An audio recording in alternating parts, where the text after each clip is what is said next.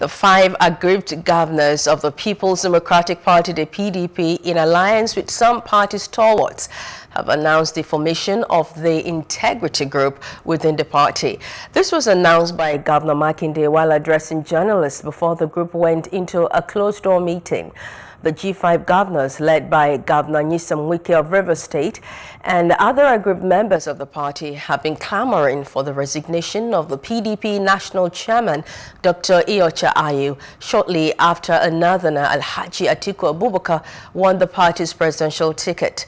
Governor Makinde said the integrity group remained the face behind the struggle within the PDP.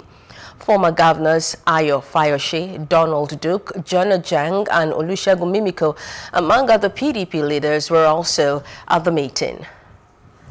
The G5 is all about the integrity group.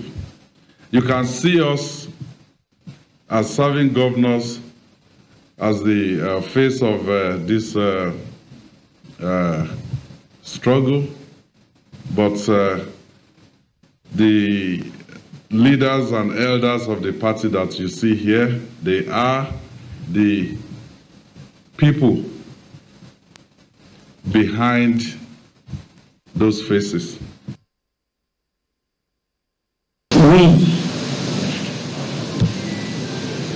at this meeting, have decided to stand on the decisions we took at our last Port Harcourt meeting. And we hereby again reiterate that the window for reconciliation in our great party, the PDP, remains open.